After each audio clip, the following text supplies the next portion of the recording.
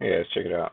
So I've been playing around with Unity and its new shader graph to make this sort of electron microscope sort of look. So look at this. So this is let's call this a cancer cell. Terrible things, right? Uh, so if I bring in this T cell over here, normally these guys they can't really do much against the cancer, but with this thing called CAR T cell therapy, they can use a virus that they've engineered to use the patient's own blood, these T cells, to give them these antigen receptors. And you see the fancy dissolve effect? Yeah.